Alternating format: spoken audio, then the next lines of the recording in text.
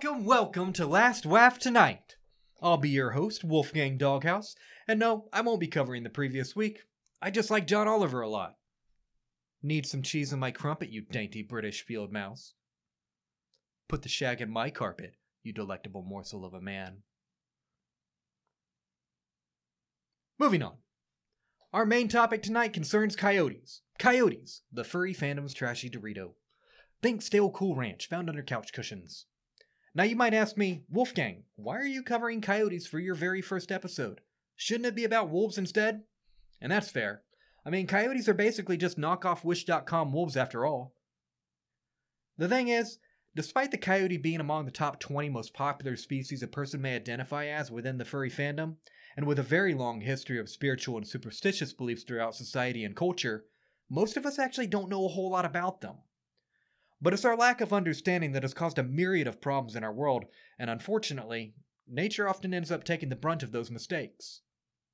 Of course, this is nothing new, but over the past few decades, it's become increasingly impossible to ignore our negative impact on nature due to the choices we've made. It physically and financially harms us, and it deprives us of experiencing a more diverse ecosystem and balanced environment. For the most part, I believe that humans are inquisitive creatures. We like to learn about the world and those who share it with us. I want to help everyone understand how important the coyote is, not just to us in his territory, but also the rest of the environment. Most especially, I want us to understand that all creatures, including us, are individuals, and each individual has value, and sometimes they have the power to make incredible changes in the world that we share. But I'm excited to tell you about a lot of the recent news concerning coyotes. Over the last few years, there have been an increasing number of bills about them proposed to state legislatures. The two issues being discussed are whether to enact a permanent ban on coyote killing contests, as well as the ability to place lethal traps on public land. Now currently, 8 states have banned coyote killing contests and the use of leg hold and various other traps on public land. Now you may hear this and say, hey, that's pretty awesome, and you'd be totally right for saying that. But most people probably didn't even know that these practices exist to begin with.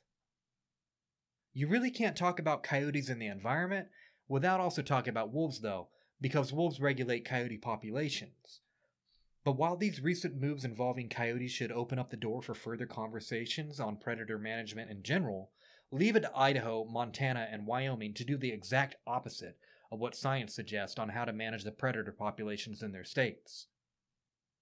These 3 states have a very long history of staunch opposition to wolves as well as other predators, and have even resorted to illegally removing endangered species protections without federal approval, as seen in 2009 when wolves were removed from the ESA. But that's a rather long and complicated topic, so we won't have time to cover it today. The next episode will address this in detail, so I hope you will all tune in for that discussion at that time. But in any case, there is so much reason to be excited about these bans on coyote hunting contests and trapping on public lands. Beyond the obvious, there is so much more for what this means for the future of how we see the environment and the sciences that we adopt based on these observations. I'll be breaking this down into several segments, and we'll talk about related issues in future episodes, but tonight, we're going to be focusing on the effect of coyote hunting and why these bills are being passed in our legislatures. But to understand all this, we also need to discuss coyote pack structures, their role in the environment, and what happens when pack members are removed. We'll also talk about what to do when you see a coyote, and why, if any species deserves to be called stinky, it's coyotes, not wolves. As a matter of fact, that is why we call them trash. You know who else smells bad? Red foxes. Wow. They smell like skunk spray. But hey, skunk spray can smell like good weed, and maybe that's why we like to roll around in it every once in a while. Or on foxes. Also, cats smell like sour spit at best. The point is, wolves generally smell like pine needles and freedom when we don't want to smell like good weed and share it with our buddies, and coyotes, they just smell like shit. It's not my fault your boopers are broken. Moving on. Coyote pack structures. The first thing you need to know about coyote packs is that they are family units consisting of a breeding pair, their offspring, cousins, and offensive uncles the rest of the pack tries to ignore. You know the type. Contrary to what we all might expect, coyotes are monogamous life mates. I know, right? You'd think they'd be the wham bam thank you ma'am or sir type, but they're actually quite devoted with only a few instances of fornication. Usually this only happens when there's a huge abundance of other coyotes around. Now, what's important to note here is that while both wolves and coyotes are monogamous life mates, they still have to find a replacement if something tragic were to happen to their mate. This could certainly lead to many issues, especially when the breeding pairs are constantly changing. The stability and overall experience level of the pack is dramatically decreased, and a lack of experience inevitably creates more mistakes, which will often be the kind they won't survive. I'll get more into this later. As for some quick and relevant facts for you, there are 19 subspecies of coyotes. A pack's territory typically ranges from 4 to 15 square miles, much smaller than wolf territory, which can range anywhere from 13 to 2,400 square miles. You might note the huge gap for wolf territory, but we'll discuss that in the next episode. Coyotes operate a bit differently from wolves. While wolf packs are generally together at all times, coyotes split up during the day and each take a portion of their territory to scavenge on. At night, they often hunt as a pack. The first coyote howl you may hear at night is often the mom calling in her pups to hunt together. Speaking of food, coyotes will eat damn near anything. They're like canid billy goats, eating whatever they can find, especially if they're very hungry. But today, we have both rural and urban coyotes, and their diets are a bit different.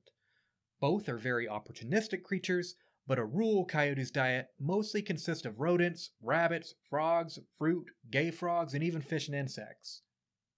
What? Alright. Yeah, my mistake. I'm being told that coyotes are not aware of a frog's sexual orientation. Which brings to question, how is Alex Jones? Anyways, urban coyotes will still eat those same critters, but often end up eating pet food people have left out, and sometimes even the pet, which I should add, don't ever leave your pet unattended in areas where there's been coyote activity. Urban coyotes are also notorious for hanging around dumpsters and getting into our trash. Exhibit A. I just want to be clear, this is a crime. Animal art crimes. This is vandalism. It's good vandalism, though. They also keep the environment clean of carrion, which basically means they eat random dead things. So there you have it. They truly are what they eat. Trash. Albeit, lovable trash. And did you know that some would believe that when coyotes get in a habit of eating our junk food, they can become aggressive? Fusobacteria in the gut are linked to protein-rich diets and lower aggression in dogs. But an urban coyote who killed a large domestic dog was found to have no fusobacteria in its gut at all. Now, correlation isn't necessarily causation, but it would be best to keep them out of our trash and stop letting them eat our junk food either way. It would certainly explain why Flair is so growly. He's always so growly. At least he can afford the tacos, so he doesn't have to eat your cat, though. That's good. Coyotes are important for regulating the number of mesocarnivores such as foxes, raccoons, skunks, and yes, feral cats, which in turn increases the amount of birds and overall biodiversity of the region. And hey, did you know that it's illegal to have your pet off leash in most cities and suburbs? That includes cats. Please don't let your cat wander the neighborhood. It's horrible for the environment and exposes them to dangers that could otherwise have been easily averted. Like wolves, coyotes' mating season ranges from January to March, and pups are born about 2 months later. The size of a litter of coyote pups is reflected in the abundance of available resources, territory, and need. Remember that last bit because we'll come back to it later. So now that we've covered some of the basics, let's talk about coyote hunting contest, and why laws are being passed in legislatures around the nation that effectively ban them. Putting emotions and morality aside, and these contests are immoral on so many levels. These bills are being debated and passed based on the facts that support how coyote hunting negatively impacts the environment, wastes taxpayer spending, and compounds the problems that coyotes allegedly cause. It may be true that coyotes can sometimes cause problems along with mischief and mayhem, but if we want to decrease these problems, we have to change the way that we interact with them. That is to say, not persecuting and killing them in the literal hundreds of thousands every year. It's estimated that at least 400,000 coyotes are killed every year in the United States, making them the most heavily persecuted animal today. Over 80,000 coyotes were killed in 2020 by government agencies, and 62,000 of those were executed directly by the U.S. Department of Agriculture. Yes, I said the Department of Agriculture. You know, ranchers. That's basically like having Volkswagen set our nation's emission standards or putting Nestle in charge of our water supply. Which, by the way, they kinda do. You might have tilted your head when I mentioned tax dollars. But did you know that we spend over $20 million a year for wildlife services to hunt coyotes from a helicopter with hired snipers, as well as other means that could include trapping and the use of poisons known as pesticides? If you're a rancher, you could contact the USDA's Wildlife Services, and they would fly a helicopter to kill coyotes in your area on everyone's tax dollars. One sniper may kill over 100 individuals in a day. What about the remaining coyote deaths? You know, around 320,000 of them. Those coyotes are killed largely by coyote hunting contests, which, as I've mentioned before, are becoming increasingly illegal in recent years. This is due to the actions and research of dedicated wildlife biologists and environmental groups who have been pushing these bills into our legislatures and demanding that we update the science concerning predator control, which is mostly based on very biased data from the 1970s and 80s. Yes, you heard me correctly. That's 40 and 50-year-old research there. The reasoning behind that is a rather long conversation, so I intend to discuss that further in another episode in the near future. All of this stuff is connected, but tonight we're just trying to focus on coyotes. Before I move on, I'd like to inform you of a rather startling fact. Unless you're a sociopath, all of us can agree that torturing other animals in any way is not acceptable. We have laws that enforce this. It's illegal to purposely harm your pet, and it's illegal to cause a deer, hog, and pretty much all other wild creatures to needlessly suffer. That is, of course, if they're not labeled as a pest. Coyotes are labeled as pests, and they have no rights and no protections in that regard whatsoever. People can and do torture and kill them for fun, and they get away with it because of that label. Pretty much the only law regarding coyotes is that you can't leave their carcasses on public lands. But it's perfectly legal to chase them down to exhaustion and run them over with a snowmobile or pour gasoline into their dens, though. Now, I'm not going to show you a bunch of disturbing images confirming that fact, but it's not hard to find through the thousands of videos out there of people relishing in the suffering of coyotes. It's easy to find, but it is really hard to watch. Probably the most effective and prevalent science that illustrates why we shouldn't be killing coyotes is rather easy to understand. As I mentioned earlier, coyote packs are family units where only the breeding pairs are allowed to mate. But if one member of the breeding pair is killed, the pack breaks up and each member begins to look for a mate. This can be illustrated here. Research shows that when coyotes are lethally controlled, they rebound, with quicker regeneration of their population numbers. Wolves are not nearly as capable of doing this, and that's why we have far fewer wolves and many more coyotes existing today as opposed to 500 years ago, well before any kind of extermination efforts. Coyotes too were purposely targeted for their complete elimination and extinction, not just wolves. The disruption of a coyote's family group structure leads to an increase in the number of females breeding in the population, and the increase in available resources leads to earlier breeding ages, larger litter sizes, and higher survival rates among pups. This allows coyote populations to bounce back very quickly, even when as much as 70 or 80% of their numbers are removed through lethal control efforts. Now, you're not going to hear me complaining about coyote pups surviving and being well fed, but if they say they have a problem with coyote populations, they should really stop shooting them. Like most immediately, and most indefinitely. Yeah. But it's because of this that lethal programs are not effective at reducing coyote populations, and non-selective coyote trapping programs are not effective at solving conflicts. In addition, Coyotes removed from an area will quickly be replaced by transient coyotes looking for vacant home range. A transient coyote being a coyote belonging to a pack which was likely disrupted by lethal means and who now, as a survivor, is looking to make a new family and occupy territory which has now been made available because the coyotes who occupied it before them were killed as well, likely on the same day. So if the root causes of human-coyote conflicts have not been addressed, incoming coyotes may quickly become nuisance coyotes as well. It's far better to have well-behaved resident coyotes who will hold their territories and keep transients at bay than have to risk dealing with newcomers who don't know the rules, so to speak. It doesn't take a rocket scientist to understand how this works. But try telling Bubba, whose daddy's daddy has been doing it their way for generations.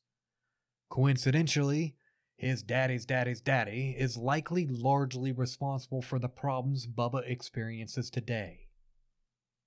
The dead can't learn, and all that the mass killing of coyotes has done is create an environment where most wild coyotes are young and inexperienced. They will continue to create more problems and hook up to make more little troublemakers at younger ages.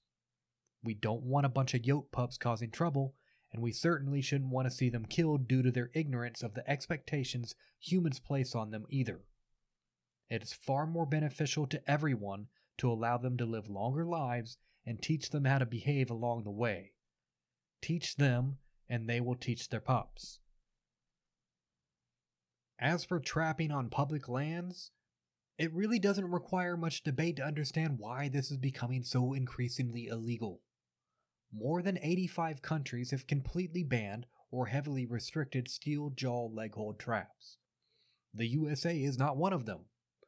Simply put, traps are indiscriminate and cruel. But if you get to talking about traps, you're likely going to hear something about Roxy's Law. Roxy was a dog who, while hiking in New Mexico with her owner, was lured into a snare trap. Her owner was right in front of her, but when they heard Roxy make a strange noise, they weren't able to free her before she was strangled to death. Now the incident serves as an argument as to why these traps are so dangerous, even when your pets are kept close at your side. But Roxy is far from the first or the last to die by traps intended for coyotes and other wild predators. It's estimated that over 1 million non-target animals are caught in traps placed on public lands every year. It could be your dog, a feral or wild cat, or even raptors and deer. Endangered and protected animals often end up in them as well. There's little more American than planting a cyanide trap, killing a bald eagle and saying, oops, and planting a few 100,000 more in the following years right under the noses of all of your citizens. It's also not uncommon for trappers to purposely target protected animals as a means to get around those protections. If a trapped animal is currently under protected status, they may not be able to sell the pelt, but I can assure you, they're not bothered by that. When concerning coyotes and wolves, it's quite likely that they just hate them and view them as vermin. On many occasions, people are injured in traps as well. The most common cause of humans being hurt by traps is when trying to release a non-target animal, often someone's pet, from a trap they were lured into. This is such a common problem, some areas offer instructional courses on what to do in the case of your pet getting caught in a trap, which I mean, this is good to know and thank you, but wow. Can we just not plant traps? Please? Maybe? Unfortunately, the pets who survive leg hold traps and snares often require amputation due to the severity of their injuries, and other non-target animals are usually dispatched. If they're lucky, maybe they'll be taken to a rescue where they can heal and be reintroduced back into the environment, but while these touching success stories are so wonderful to see and hear, they make a very small margin of the animals who fall victim to these cruel devices. Even the few who are rescued may never be able to be reintroduced back into the wild and resume the life they once had. There is very little regulation to trapping, and trappers rarely leave identification for a variety of reasons, mostly laziness, but as an added perk, to attempt to avoid the penalty of an accident being traced back to them should their trap cause a protected animal to perish or cause harm to a human. Traps are seldom marked to warn people that they are in the area, and they can even be placed just 25 feet from a county road in most states. In a few instances, children have been seriously hurt as well. In 2018, a boy in Idaho almost died when he and his dog accidentally triggered an M44 cyanide trap. The dog perished and the boy is still experiencing difficulties today. The USDA, who planted the trap, denies all responsibility and instead blames the 14-year-old boy. Yeah, get that. Now, M44s look like a little sprinkler head and can be planted anywhere in the soil. The cap is wrapped in cloth and covered with a lure, so that when an animal bites down and tugs at it, it pops and sprays concentrated cyanide and a dense orange powder. Animals who trigger this device usually die within minutes. These traps are widely used across the nation and can even be planted in close proximity to family housing and neighborhoods. In the case of the boy in Idaho, 13 houses can be clearly seen from where that device was planted. One of every good dog owner's greatest fears is that of their beloved pet getting out and running off. They take extra precautions to help prevent this from ever happening, but you can really only do so much and accidents happen. Now compound that fear with the fact there could be a cyanide trap within earshot of your home, and you may never even know about it. The thought's truly terrifying, and it's all done with a governing state's approval. So look, coyotes don't recognize humans as an authority figure very well. That's not entirely their fault though, since humans routinely give them mixed messages. The ones they don't shoot, that is. They do recognize wolves as the beautiful, majestic, benevolent, stoic, and notably modest and humble creatures of perfection that we clearly are. And as such, they recognize our authority. Anyways, if you want less problems with coyotes, you want wolves around to help you out. We can keep them in check in the wilderness, and humans can keep them out of their cities. But we'll discuss wolves and their relations with coyotes in the next episode. Now let's wrap this up and talk about what you can do to help. First and foremost, you should write your state representatives and look up any organizations in your area that help coyotes and push these bills into our legislatures. One that I enjoy a whole lot is Project Coyote. They will also be our sponsored charity for this episode, and I'll leave a link in the description for you all to donate to. But what should you do if you see a coyote?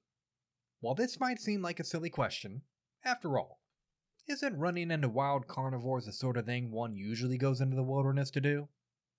Especially femboy foxes? Well, that isn't quite so with coyotes, especially with their traditional habitats becoming so scarce. When handling an encounter with a coyote, it's important to remember that coyotes are both smart and wise. I mean, not as smart or wise as wolves, but they're alright. Unless they're ill, a coyote won't attack at random and on sight. A coyote that keeps its distance and stalks you is likely just a concerned parent escorting you through their territory. By conspicuously stalking you, they're sending a message saying, "Hey, my family lives here, so get off my property." In this case, just keep your eye on them and don't linger. Once they're out of their space, they'll go about their business. Coyote business. During pupping season, they'll be especially concerned for the safety of their pups. It's important not to disregard their message and go deeper into their territory. Sometimes ignoring isn't the right approach, though. If they're getting too close or they're in your own territory, like your home, raiding your refrigerator, sleeping on your couch, leaving their stuff all over the place. Jacksonmillion.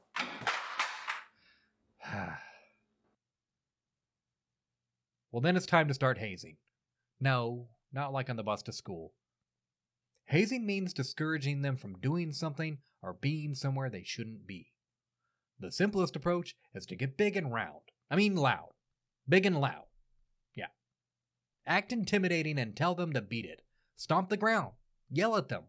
You can even toss sticks in their direction. Be extra alert if you're walking a pet. Coyotes consider dogs and cats to be both a competition for resources and a threat to their family and territory. Never walk your dog off leash in an area that's home to coyotes. Coyotes may try to approach your dog from behind and nip at their heels as a warning. They're very sneaky, and they may have more than one family member on guard duty, so keep your eyes peeled and haze them if they start to approach. Finally, it's usually best to leave any coyote pups alone should you find them. When the family moves to a new den, they can only take so many pups with them at a time. It's quite likely that a pup which appears to be abandoned is actually just waiting for his or her turn. It might not feel right, but the best thing you can do is just leave the area immediately and give the parent time to come back and fetch them. I expect some of you might have been thinking about the act of relocating coyotes as an alternative to killing them during this discussion, and maybe the city you live in has done this in the past. While I appreciate the sentiment, it's good that you're thinking about non-lethal alternatives, but it's not nearly as nice of a solution as you might think. Relocating coyotes is basically a death sentence because coyotes have a very strong sense of home. They're going to want to return to their territory no matter the distance. It's like a screwed up version of Disney's Homeward Bound, where Shadow dies in a trap while scavenging for food, Chance is shot by a human for trying to eat their chickens, and Sassy gets her tail eaten off by a moose. I'm just kidding on the last one. She pushes herself into starvation because she can't raid the dumpster behind Taco Bell anymore and eventually gets hit by a car. Seriously, worst version ever. As much as I wish it were so, there's no quick fix to the problems we've created with coyotes. It's going to require people to be aware of all of these things and to know how to handle coyotes when they encounter them. That's what activism is all about, though. The goal is to educate others about an important topic that often brings to light suffering in a population. If the activist succeeds in reaching a person or group of persons, they too will be motivated to do the same, and that would make them an activist as well. But don't forget, and I cannot stress this enough, do not forget to take the next step and demand that the state and federal government recognize and protect those individuals who are suffering. With awareness, everyone should care. If they don't care, they're simply only concerned with serving themselves and their own interest. They will make weak and narrow-minded justifications for their actions or inactions and refuse to take any accountability for the problems they create. We're better than that, and I hope that you will all be an activist too. Spread awareness. Make donations to charities that support the victims of suffering. Write your state and federal representatives, and vote. Speaking of all that, I encourage you all to make a donation to Project Coyote and contact your state representatives to demand a permanent ban on coyote killing contests and trapping on public lands. And guess what? When you donate just $25 or more to Project Coyote, you can get this adorable coyote face mask. Look at this thing. That's a quality face mask. You're putting a trash dog over your face to protect yourself and others from a trash virus, but don't worry about it. This is coyote logic. It's not supposed to make sense. But that's high quality trash right there, which is why I have one myself. But in case you don't want trash on your face, they have other awesome designs to choose from, like foxes that smell like weed and brilliantly flawless wolves. Well, that's our show. Thank you all so much for joining me tonight. And now, as a nice little treat, please enjoy a bunch of amazing Coyote Suitor picks and gifts provided by the outstanding people who all volunteered to contribute to this episode, played out to a song by Soaring Loveseat entitled Coyote. All the media presented in this episode has been used with the permission of its creators and will be credited in the description below this video. Thanks again, and have a great night.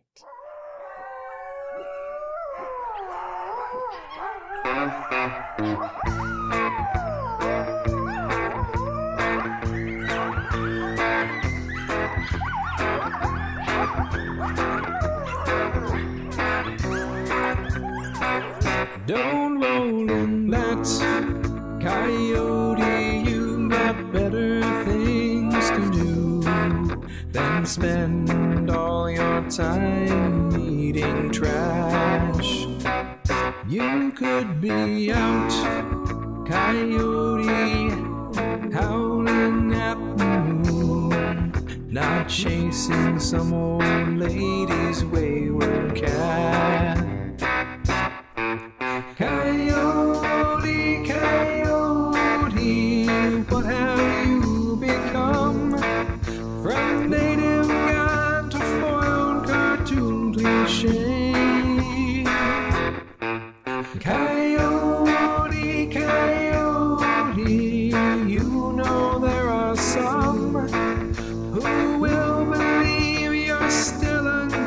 gun today. You spit that out, coyote. It can't be good for you. It's been laying roadside all week long. No need to shout, coyote. I'm sorry, but it's true. You know it's bad when vultures say you're wrong. Coyote, coyote, what have you become? From native god to foiled cartoon cliche.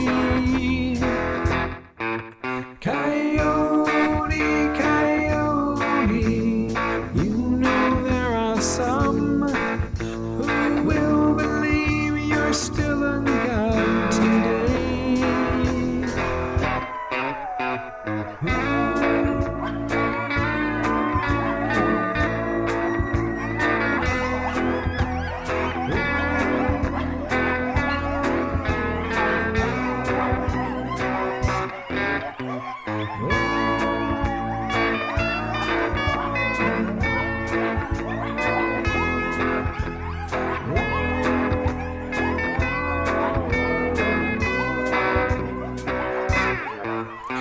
Coyote, coyote, what have you become? From native god to foiled cartoon cliche. Coyote, coyote, you know there are some who will believe you're still a god today. Coyote, coyote, what have you become? From native god to foiled cartoon cliche. Coyote, coyote, you know there are some who will believe you're still a god.